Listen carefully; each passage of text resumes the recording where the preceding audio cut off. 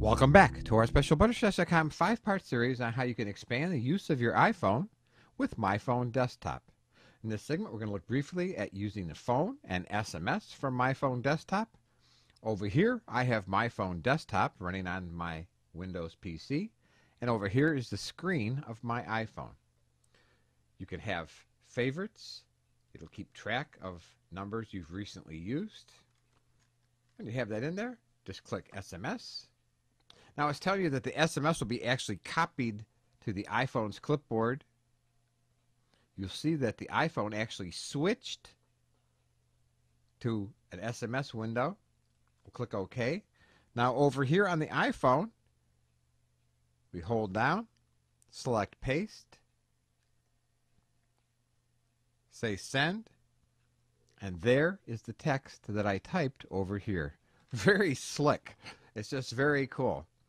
I text with my daughters, and I can sit here and type on my keyboard and let it go out through my iPhone. You can also go into Options.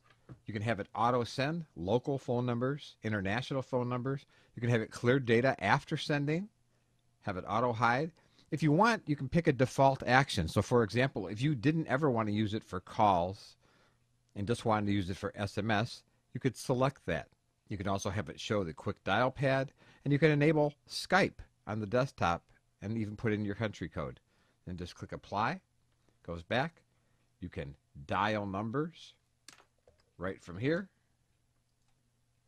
and have quick dial numbers that you can enter very quickly. So in this way, you can use myPhoneDesktop to enter a large amount of text into SMS text messages, or simply to type them much quicker on your large keyboard than you could on the keypad of the iPhone, and then just send them out.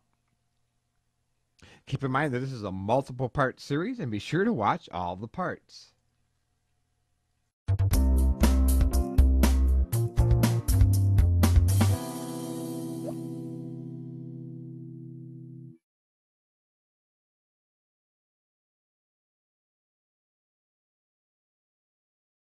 Hey, this is Doc. If you're looking for a cheap and easy way to put your own content on the web, go get domain names from hover.com. Just visit hover.com/butterscotch and you'll get 10% off and support shows like these. Thanks.